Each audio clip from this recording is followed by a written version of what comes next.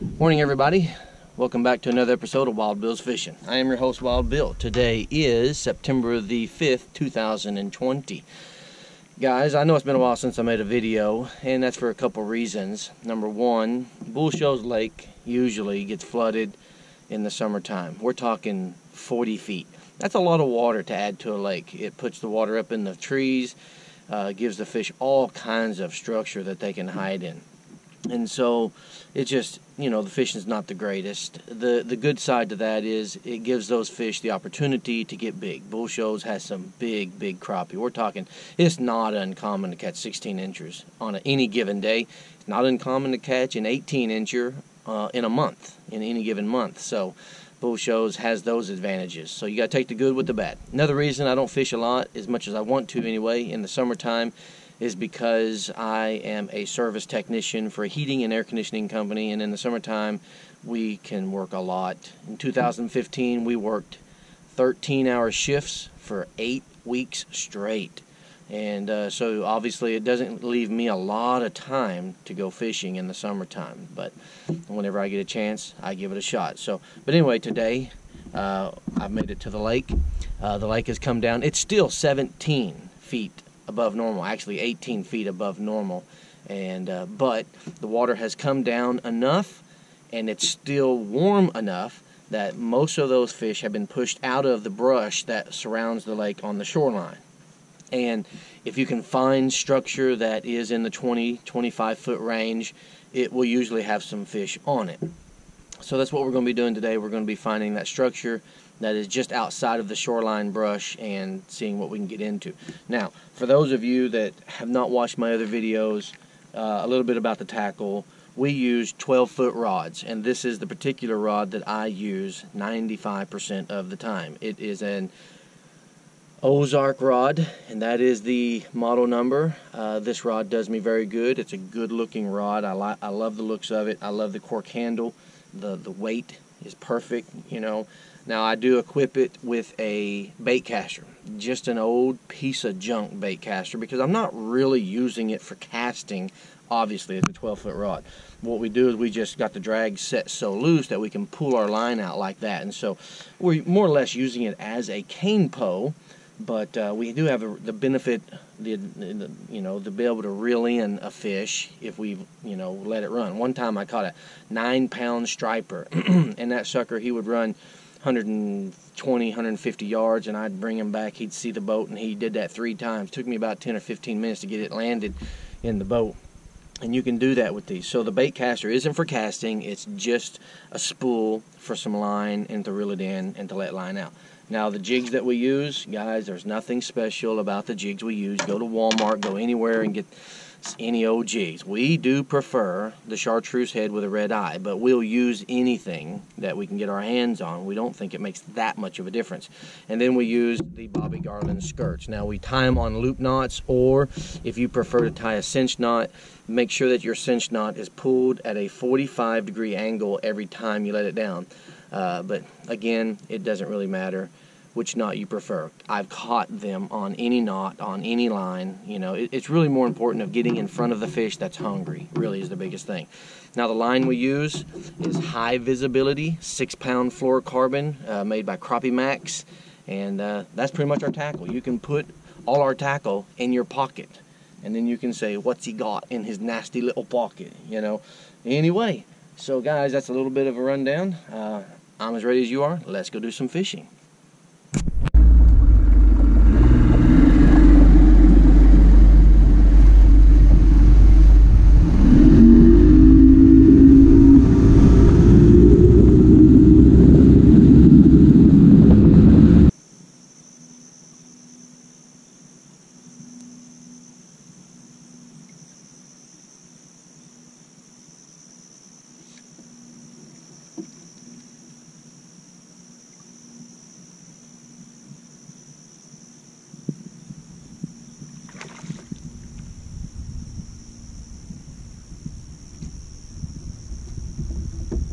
How long has my net out?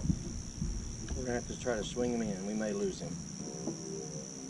He's a pretty good crappie. Yeah, we're going to probably lose this fish. Nope, we didn't. That'll teach me for not having my net out. That guy was down there about 20, 22 feet. Decent little crappie. Not bad for our first fish of the day.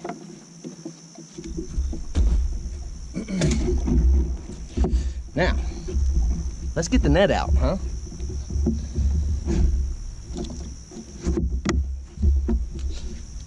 I'm bad about that. I'll forget the net. I get everything else ready, but not my net. The net is very important, especially when they're biting as finicky as, I mean, just barely getting a hold of it today. So anyway, we got the net out, so we should be set.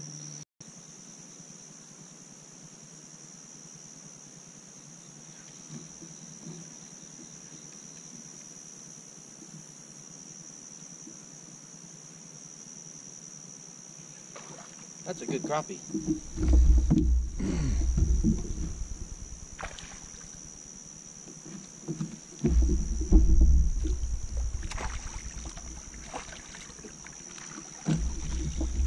That's a good crappie. Number 3, pretty decent fish.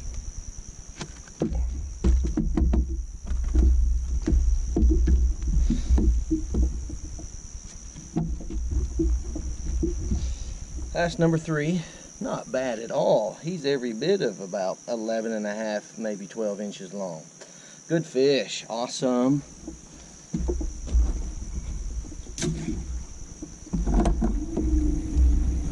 Same story. Down there about 20 feet. And they're not super aggressive. Got to really entice them. Really entice them.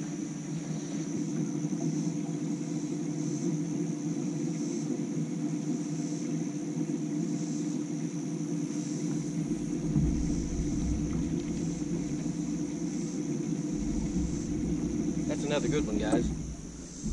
Never even felt him bite. Watched him on the graph swim by it. He picked it up. Never even really struck it. And I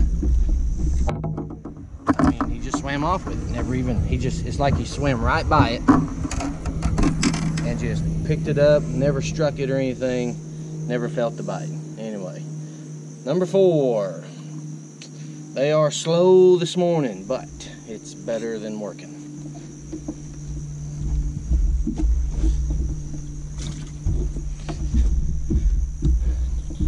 I think we're going to try a new spot. So, let's go.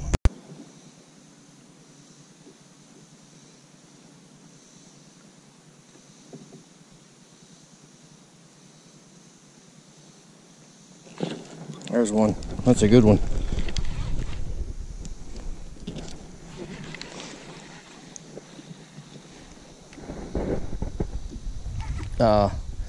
Don't think it's a crappie, guys.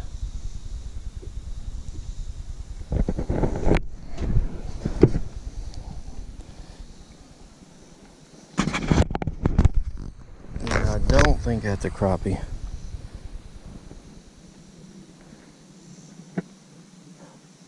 It's a bass. Fun to catch.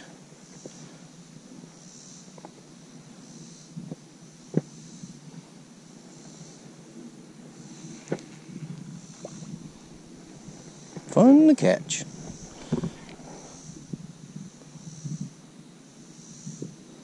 Guys, you can land some big fish if you just play them out. And a little bit of luck. Look at him pull that rod right down into the water. He ain't that big.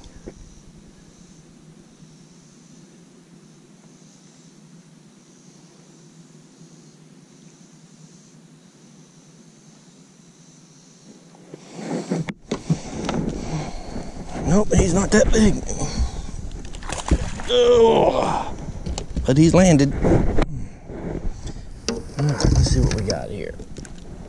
Mr. Largemouth. We know that much. You can see where he was hooked, right in the corner. We had a decent hook set on him. A pretty bass. Yep, definitely. Good, healthy looking fish. Let's get him back in the water. Have a good day, sir. Thank you for the fight.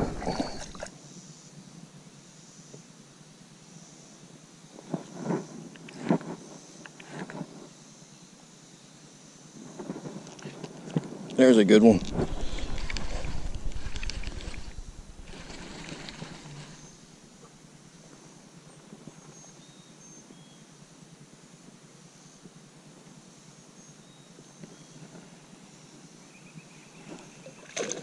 Whoa, whoa.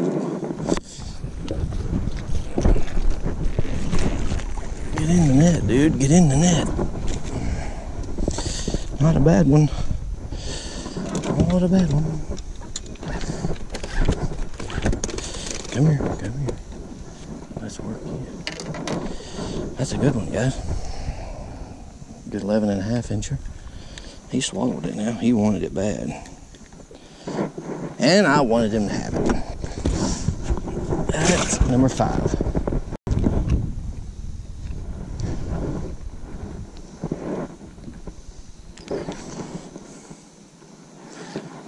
Coming down on that brush pile again. It's got some fish on it. Let's see what happens.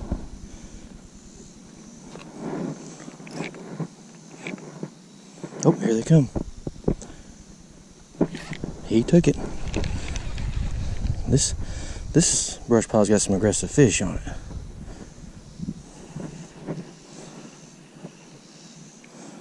He's hooked pretty good. I think I can swing him in the boat.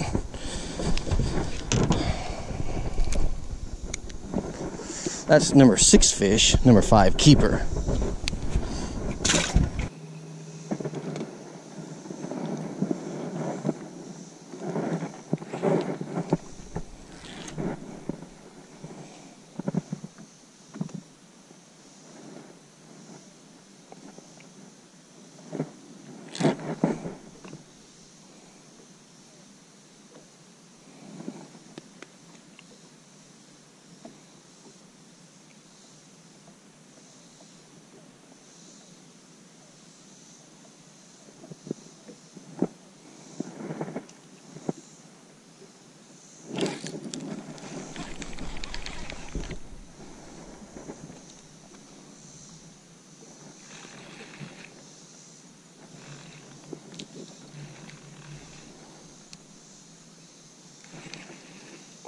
He's a fighter. Why don't we fight him in the boat here? Probably a little bigger than what you should be swinging in the boat, but if you got a good hook set, you can do it. Tie good knots. Number 6 keeper. We're in it for keeps today, guys.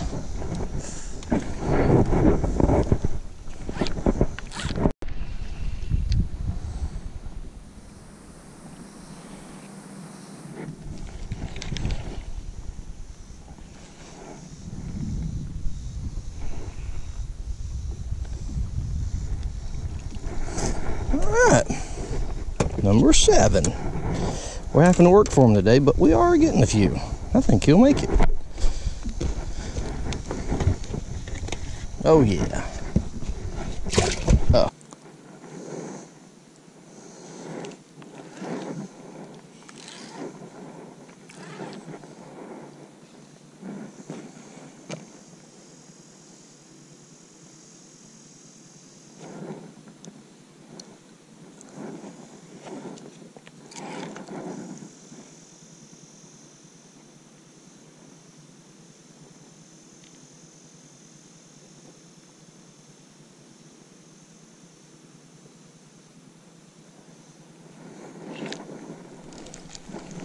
Got that one. Finally. I think it's a good one. Oh yeah. Oh yeah. He's a good one. Better net that dude. Get in the net. Ah, yeah.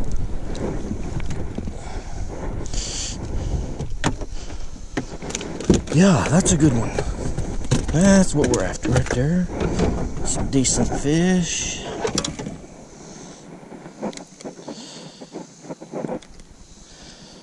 There you go, guys. That's a fat one. That'll make for a good fish fry right there. Number 8.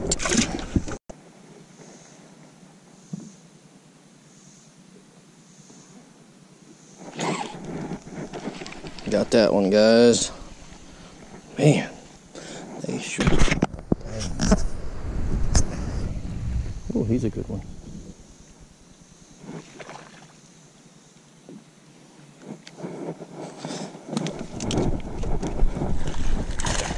Oh yeah. Oh yeah. Guys, these are the crappie I'm talking about on bull shows. You can catch them on a regular basis usually. He wasn't going anywhere, that's for sure. He's definitely pushing 12.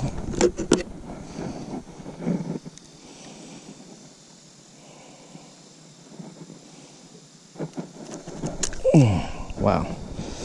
That's a good crappie there. Real good crappie. Definitely about a 12-incher. Great.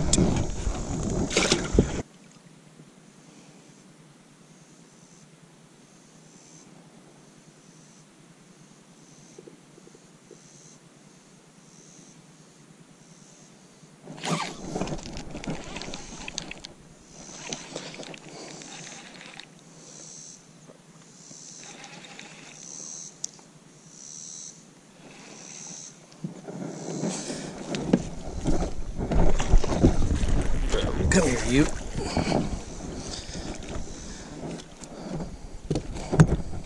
All right.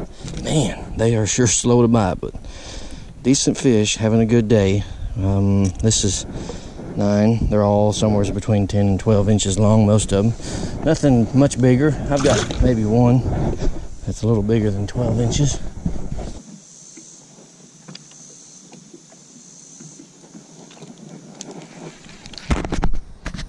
Got it on camera. He come up out of that brush pile. It's a good crappie. He's a biggin. Boy, what a biggin. Golly. Boys, golly. For a crappie, this dude is big.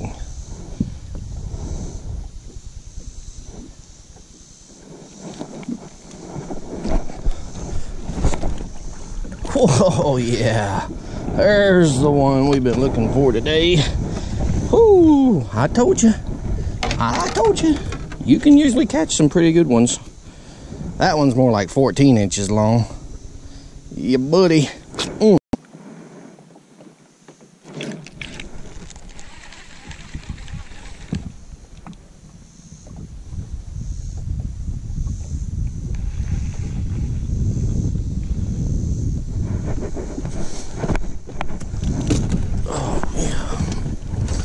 Come here.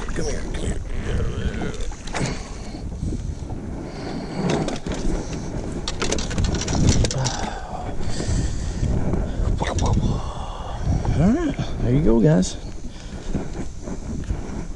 7, 8, 9, 10, 11, 12. Well, there you have it, guys. Today was September the 5th, 2020, Bull Shoals Lake. It's about what I expected it to be. Fish are around 20 to 25 feet. I did catch a few of them a little bit deeper, only because we don't have a lot of brush piles or a lot of structure that's right there in that 20-25 foot range right now. The edge of the buckbrush, the brush along the shoreline, is right around 18 foot, 17, around 17, 18 feet. And then our brush piles are usually another 10 feet deeper than that. So it's kind of a transitional time for them. Water temperature was about 80 degrees, and we managed to pull out, I think I caught 15 fish today, and let loose 3 short fish. The rest are keepers, 12 keepers. So we'll have some for a fish fry tonight. Anyway, guys, I really appreciate you watching the videos. I hope you enjoy them.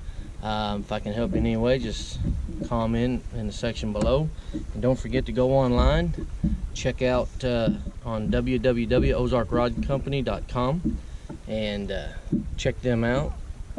See if you like any of the products. I can tell you the 12-foot jigging poles are really good for what I use them for. And till next time, hope you guys get out and do some fishing of your own. Thanks.